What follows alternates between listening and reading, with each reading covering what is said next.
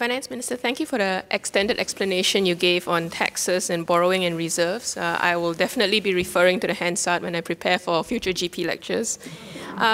So I have a request and a clarifying question.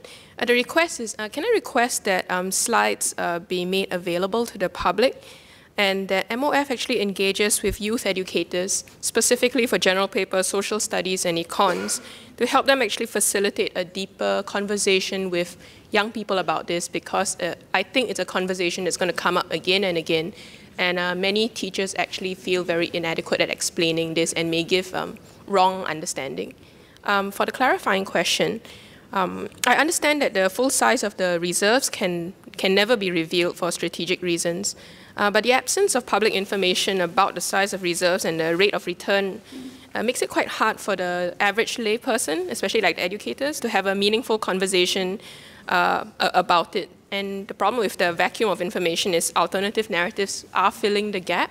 Some are obvious, deliberate misinformation, and some are just different from the government story. So I read an OCBC economist suggestion that we could split the reserves into two parts. One as a base for generating the NRC that can be publicly disclosed, and the other that is used to deter currency speculations can be kept secret. So I was wondering if the Finance Minister could give his take on this suggestion. I thank Ms. Kuik for your question. So on the first request, on can we make the slides and the information available to our young people and our educators, the answer is certainly. And if there are particular information or analysis that you think are useful, I'll be happy to get my colleagues to work on that, because I think informed discussion is important. Now, as to your second question, that you understand the need for our reserve numbers not to be reviewed, because it serves as a strategic, is a strategic asset. So I hope that you appreciate that in a world of major currency transactions every day, and that given the size, even the size of our reserves is tiny by international standards. It's tiny by the amount of transactions that are going on around the world every day. And we are an important financial center. So the answer to the suggestion about can we split it into two parts, I've actually considered that. And I don't think it is a sound thing, because if you want to, there will still be speculation as to how big that part is, right? And two, the MAS's official foreign reserves are actually in the data. It is publicly available as to how big is the MAS's official foreign reserves.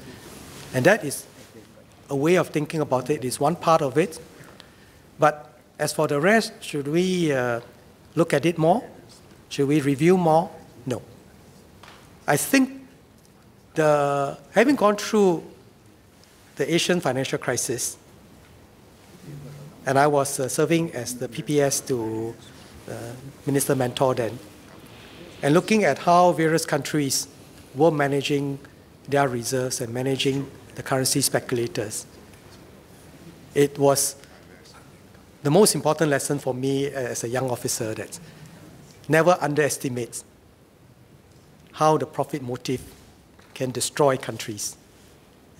It happened very, very swiftly, and I have to say that rather unfortunately, many of the countries that were very deeply affected adopted policies that looked very good at that point in time, that seems like they were doing the right thing, but the reserves were gone very, very quickly, and it took them years and years to rebuild that.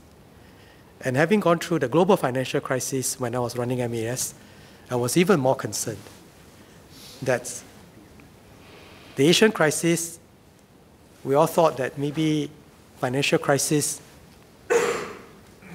and only developing countries are vulnerable to financial crisis. But when this crisis happened, it originated in the most developed economies in the world, amongst the most sophisticated financial centers in US and Europe, and then it spread to all the rest of us.